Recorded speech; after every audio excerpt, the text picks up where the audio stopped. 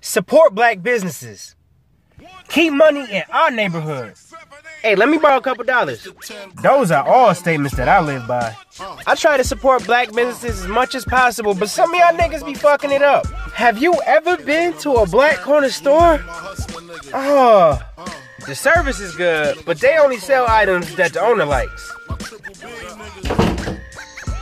Yo, where your Cheetos at? Nah, son, this dude Juanito used to work here, you know what I mean? He took everything I had, so I don't even want to hear nothing that sound like his name. So we ain't got no Doritos, we ain't got no Fritos. I don't watch The Matrix because I don't want to hear about Neo. I don't even watch Rocket Power or the Jackson 5 movie because they got a nigga named Tito. Nah, I ain't with it. Yeah, that's messed up. All the best foods sound like that. Taquitos, burritos.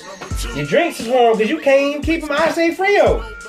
Yeah, I know, but I got these though, dog. Ooh, that's the funniest, yo. You got the hot joints? Nah, yo, the hot joints, they old. You don't want them. These are new ones. These ain't even legal in the States yet. You know what I'm saying? You can have this bag for the half off. I'll give it to you for that. You know what I'm saying? I was just eating them to make sure that they was good. What? Man, you know how Outback, how they got the little commercial with the onion and it be smelling all good? That's, yo. These joints, dog. You better get you some while you playing. Half off, nigga. This rule is so underrated. Keep your family and business completely separated.